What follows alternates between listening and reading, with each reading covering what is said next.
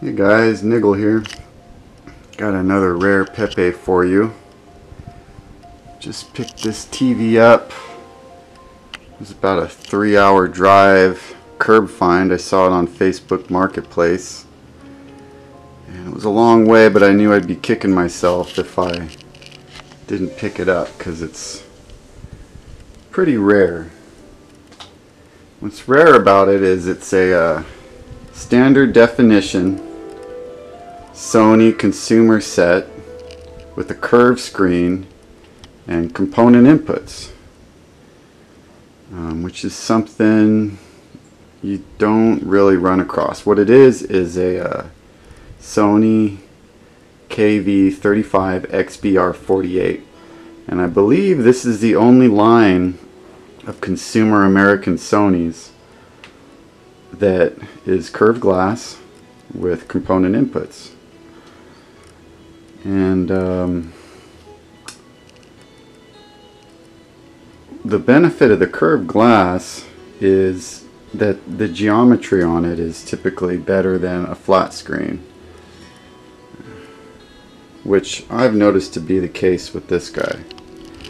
It's got pretty good geometry. It's also really good looking TV. It's black, it's not silver. I don't have one of the silver Sonys in here right now, but I think this is kind of the pinnacle of consumer sets as far as design. It does kind of have a feel of perfection about it as far as, I mean, it's not the best TV ever, but it does feel like it was kind of the pinnacle of consumer sets for the time. And one thing I noticed about it is the colors on it pop really good. This has a jungle chip in it that handles the video, whereas the flat screens don't have a jungle chip. I forget the name of it, but it's a chip that tries to do multiple things at once and doesn't do as good a job from what I've read, and from what I've seen myself, I'm inclined to think that's true. Just the colors on this and just something about the video quality of it. It just really pops. Let's see if I can give a good example.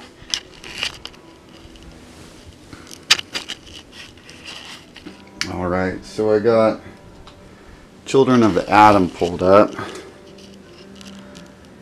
This is a game I feel is really good looking. It's got really good colors and can kind of demonstrate how sharp the screen is. Let's see, I'll put a coin in. It's looking kind of hard to watch with the attract mode on.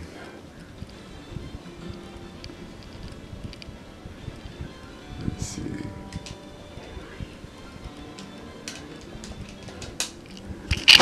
Pause it here.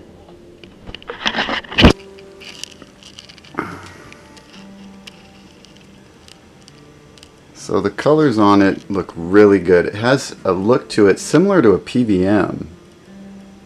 It looks different than the flat panels in a good way. Now the scan lines aren't as big or as thick as like a BVM, but they're about as thick as my 20-inch PVM 2030. I like thick scan lines. For comparison, let's see here. We'll look at that, and then I got my BVM over here.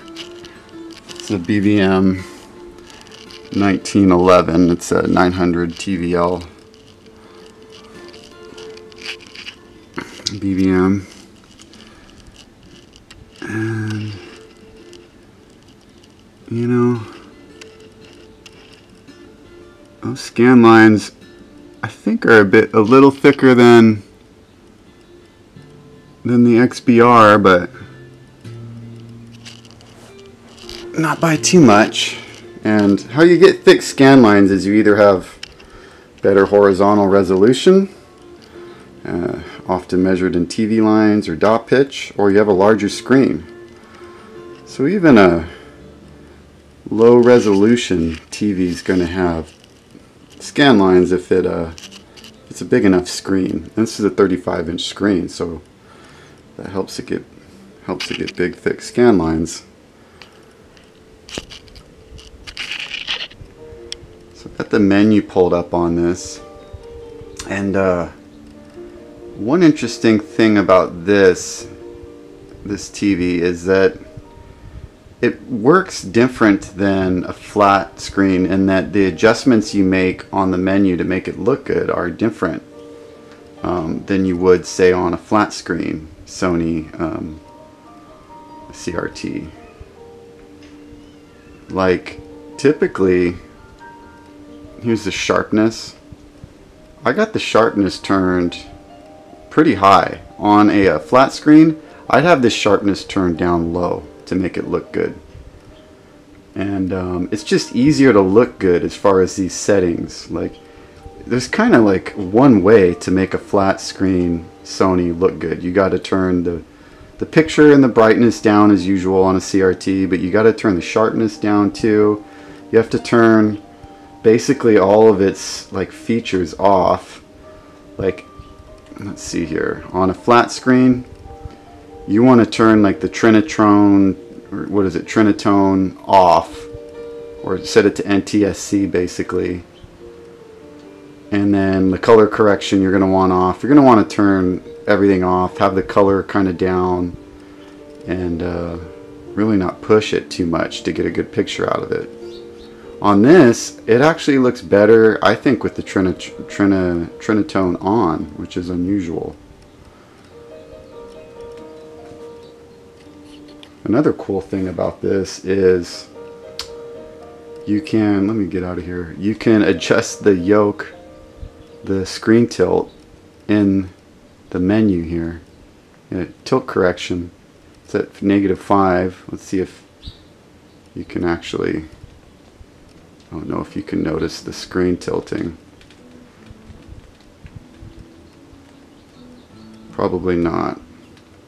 But it's tilting. It's just hard to pick up with my camera here. I'll go into a grid pattern and kind of see if I can demonstrate that and a couple other things. But yeah, I saw a Reddit where a guy was saying, oh, my XBR48's screen's tilted. How do I fix it? And he went in and turned the yoke. You don't need to do that probably.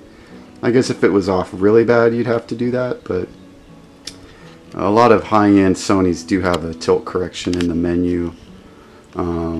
The flat screen Sonys have a tilt correction. I believe it's called NOTC, something like that, in the service menu. Well, I guess I can show you how to get into the service menu here. It's basically the same as a flat screen and all of these older standard def Sonys. You turn it off, and then you hit display 5, volume up, and then power on in sequence somewhat quickly. And then there it is, service. And to cycle through, you hit 1 and 4 to cycle through the different service menu options. You can see it switching on the top right, H position, H size, that's 1 and 4. And then to actually set values or change values, see H positions at 15. You hit 3 and 6 on the controller here. So H position's 15. Yeah, it's not doing it. Oh, it's probably maxed out at 15, that's right. Now I got it moving over 0, 15. And to save, you hit mute followed by enter to save all your settings.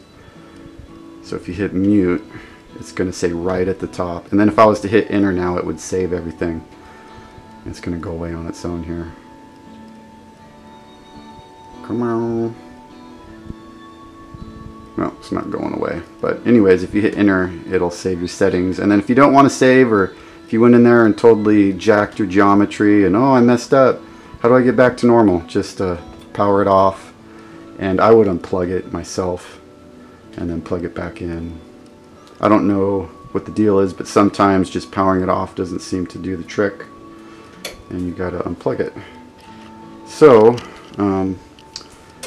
back to what I was saying, let me pull up a grid pattern on here and show you how the geometry looks.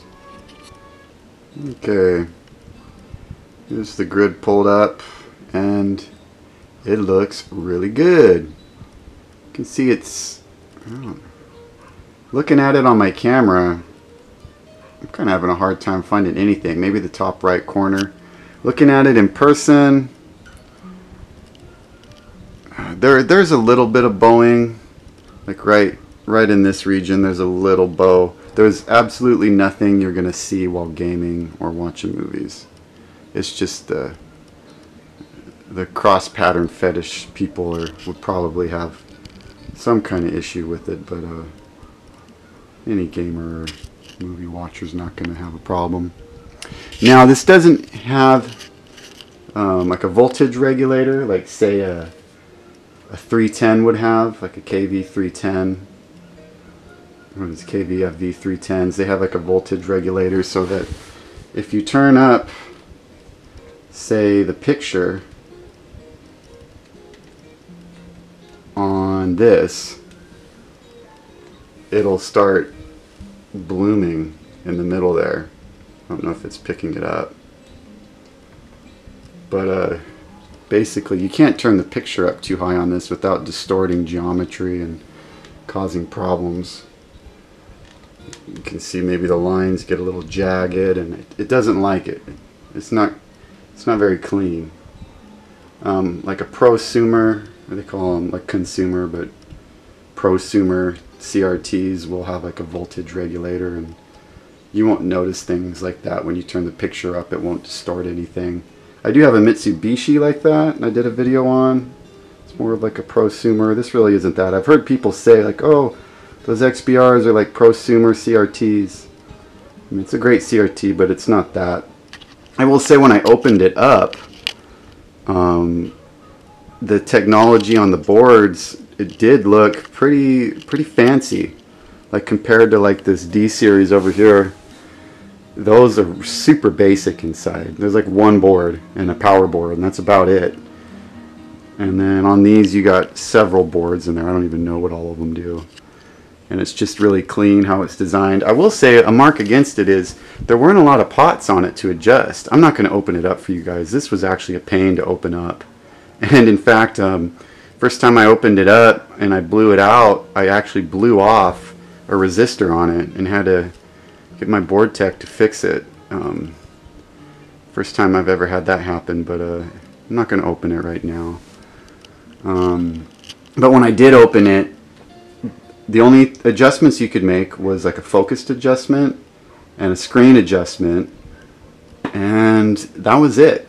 Much like this D series over here, you know, like the BVM has millions of pots to adjust on it. I mean, not millions, but it has a lot.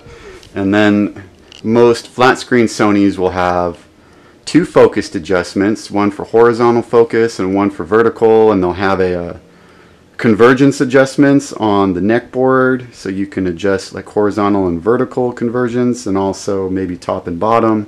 They'll have geometry adjustments. There's a lot you can do to fix a flat screen Sony. This doesn't have that, which was disappointing, but there's really nothing to correct, so it's not that big of a deal. Let me see if I can pull it out and show you guys the back of it. Alright, sorry about this, guys. This is about as much as I can pull it out. Just wanted to show you there, KV35XBR48, manufacture date 1998. On the back here, oh man, let me see if I can focus on this. Sorry guys. So of course we got the all-important, I sound like RGB Rob, the all-important component. He would say all-important RGB, but of course I got a transcoder converting my computer's RGB to component, so it's basically RGB, but yeah, it's component. And then you got your composite. There's a S-video composite on the front, but who cares, right? All we really need is those component inputs there. And I believe it has a audio out on it, which I like. Yeah, there's an audio out on it. Sometimes I can mess around with my hi-fi stereo. I mean, this has nice speakers on it. That was one reason it was hard to take apart, is because it Let me turn my flashlight off here. It was hard to take apart because it has these fancy speaker boxes around it. And I think that's the main feature of these XBRs, is they have nice sound, which I don't really care because I have a hi-fi stereo, you know. So I'm plugging into that. But yeah, it's got another set of inputs on here. S video is good. I'm doing the RGB component thing. Let's see. I think I'm going to push the TV back and then maybe give some final thoughts on it. Before I give my final thoughts, one more thing I wanted to show is that I got this hooked up to my computer with CRT MU driver, and so this is getting a 480i. I'm outputting 480i from my desktop computer to this TV, and not all TVs like that. But this one is the best out of all the TVs I've ever had, and I've had my BVM, PVMs. I've probably had like 5 or 6 CRTs hooked up to my computer, and this one handles it the best. Like, that's a pretty rock solid image. Like, there's very little interlacing jitter. Like, you can't even see it right now with this camera. And sometimes, like my BVM, it's got quite a bit of jitters to the point where you don't want to watch movies or YouTubes on it. Like, yeah, once you go over and you're playing games with RetroArch, the jitter's gone because then you're doing 240p. But I watch a lot of movies and I basically use this as my media station, so I need something with a rock solid image, and this does it the best. And from my experience, so it's something about the aperture grill. The Sonys do a really good job of that. Just for comparison, I'll show you the JVC-D hooked up to my computer and show you what it looks like when you're not getting a solid image, when you're getting a jumpy, crummy image. Well, I got the D series hooked up to the computer now, and I thought I'd show you guys the terrible jumpy jitterness to the JVC, but the camera doesn't pick it up at all. You just have to take my word for it. I mean, it's unwatchable. It's interesting how like, you can't even, I'm looking at my camera and it looks fine, and then you look at the image and it's having a seizure. Like, it's shaking. It's bad. But whatever, that didn't work out. Yeah, so we'll go back to the Sony and I'll give some final thoughts. Alright, so final thoughts on the XBR here. It is my favorite consumer TV. I've got flat screen Sonys, 36, 27, 32 inch. I got a lot of TVs, and this one's my favorite as far as consumer sets. It looks like a PVM as far as the colors and kind of the feel of the TV. Not as sharp as a PVM. I'll say it's as sharp as any of the other flat screen Sonys, like the 120 series or the teen series. It's not as sharp as a 300 consumer flat screen Sony, but I had a 32 KV35XBR48 before, and that was sharper than this, but the colors didn't look as good, and there's a look to those that's different than this. I got used to the flat screens, and I thought I wouldn't like this because it has the curve. It's only curved in one direction, in the XY plane. So like the tube of it is a cylinder. It's not like the JVC that's curved in the XY. I said XY plane. This is curved in the X plane. It's not curved in the Y plane. Those are a sphere. The JVC is a sphere, and the CRT is spherical. This is cylindrical. I think this is my preferred screen now. I actually like the curve more than the flat screens. It doesn't bother me at all. The bubbles tube, like a 36-inch JVC-D, that's too much damn bubble. I mean, I still love the TV, but I wish it didn't have that much of a curve to it. The curve on this really isn't that noticeable. It's got a charm to it. So yeah, that's about all I got to say. Hope you guys can maybe find one and play one for yourself. Have a good day, guys.